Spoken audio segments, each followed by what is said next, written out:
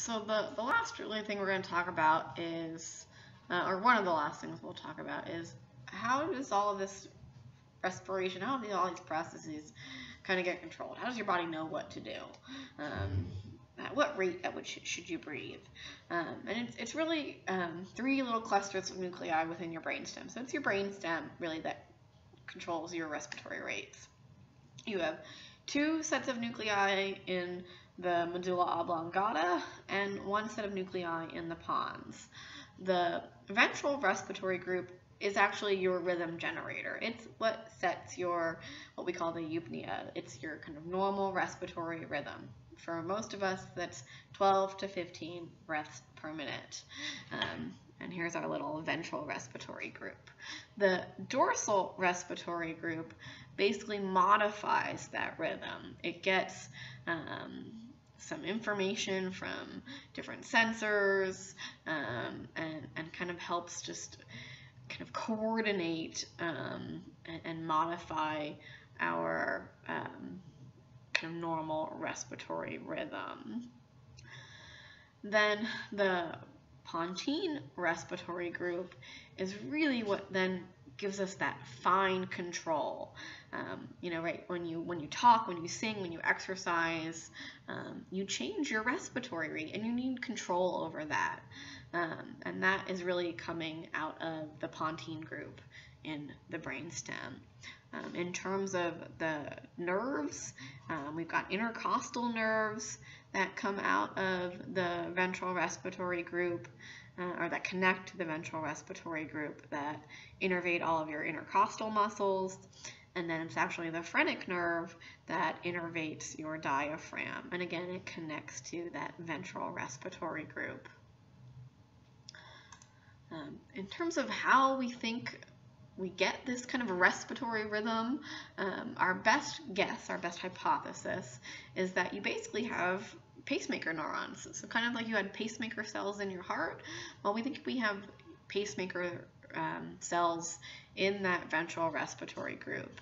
And so you have kind of this interconnected set of pacemaker cells that kind of the modification, the breathe now, don't breathe now, breathe now, don't breathe now, breathe now, don't breathe now, is what really kind of sets that 12 to 15 breaths per minute respiratory rhythm that is normal for most of us.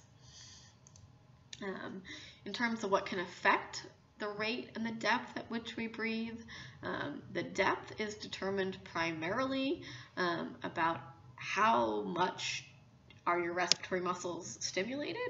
If your respiratory muscles are more stimulated, they're going to contract more and you're going to get a deeper breath. The rate is determined by how long the respiratory center activates the muscles.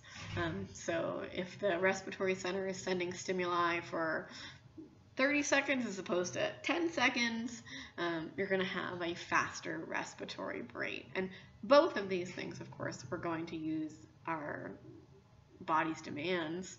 What are we doing? What is our body doing at this particular time? And that's really what determines the rate and depth at which we breathe.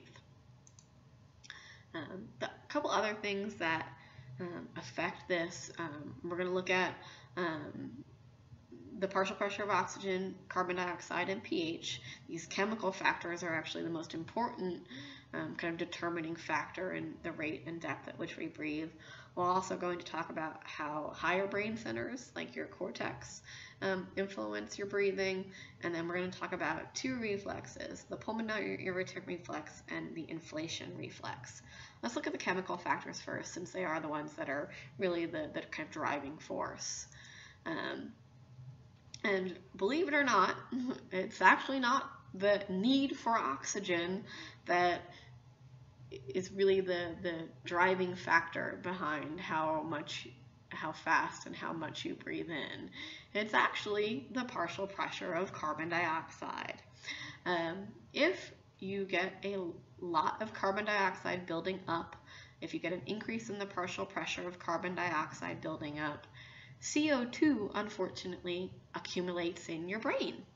Well, as we saw with our previous lecture, CO2 joins with water to become carbonic acid.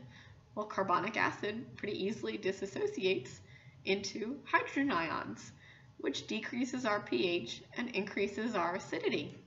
That increase in acidity is recognized by a bunch of chemoreceptors in your central nervous system that connect directly to the respiratory centers.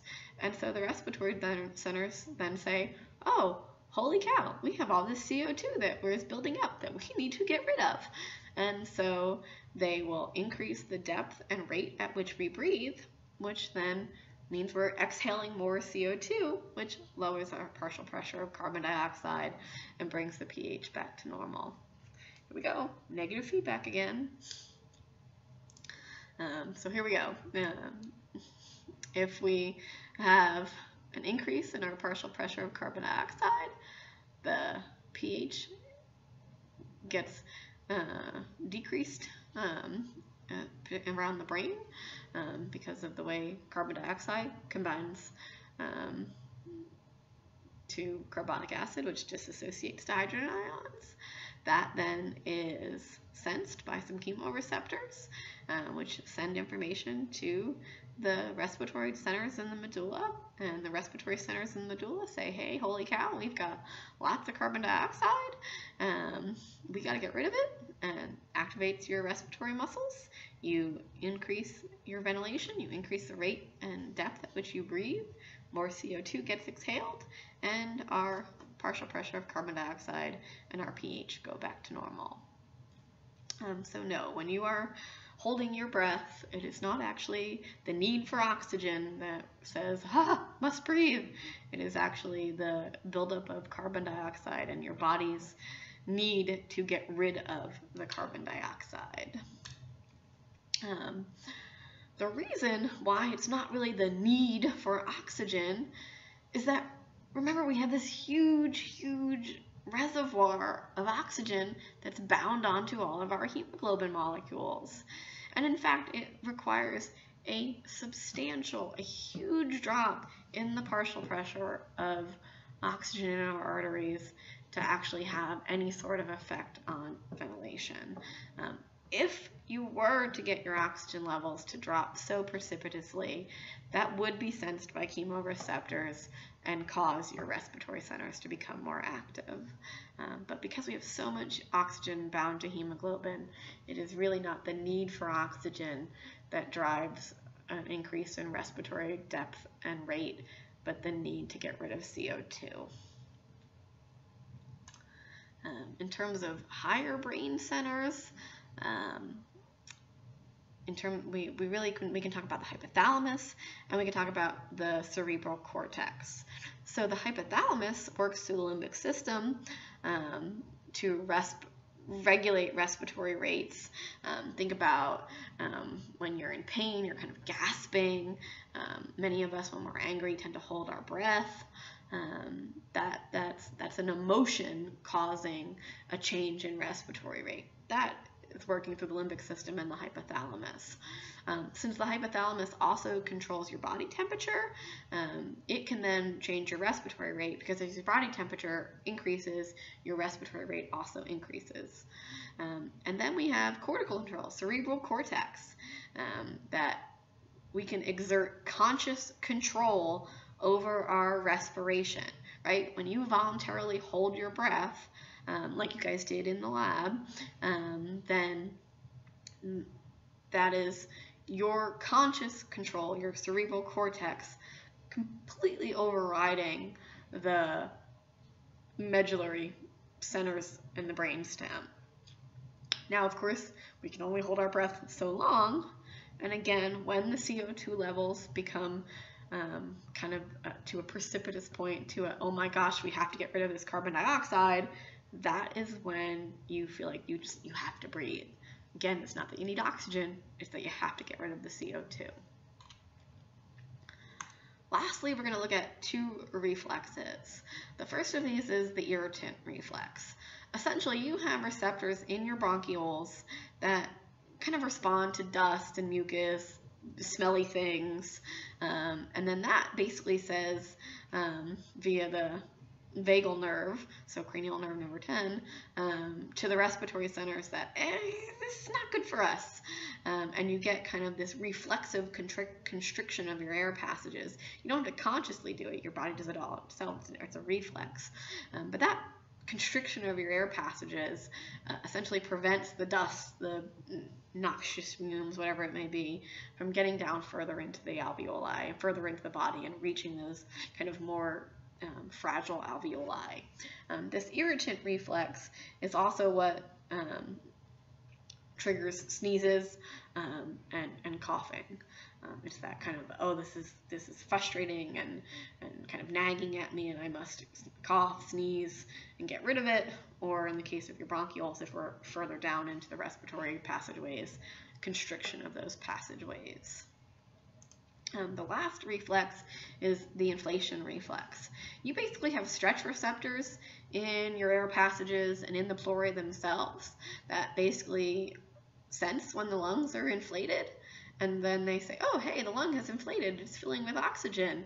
We should probably then return it to normal. And it basically sends some of those inhibitory signals up to the VRG, and that says, hey, we've got enough. Time to end this inhalation and exhale. And then you exhale and the lungs kind of deflate. So if we look at kind of all of this all together, again, there are some higher brain centers like the cerebral cortex and the hypothalamus that can exert control on the brainstem. Our respiratory centers, we have a ventral group, a dorsal group, and one group in the pons. Again, hypothalamus here, acting through pain, that can change our respiratory rate. Our irritant receptors that cause constriction of our bronchioles, that can change our respiratory rate.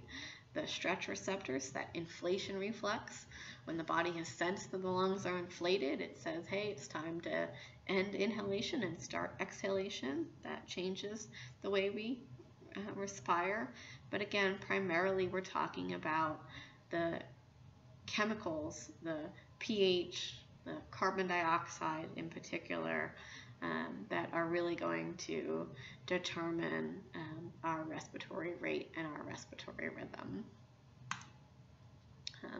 The very last thing we're going to talk about is what happens when we go to a high altitude. If we go very quickly, above 8,000 feet, you end up with what they call acute mountain sickness.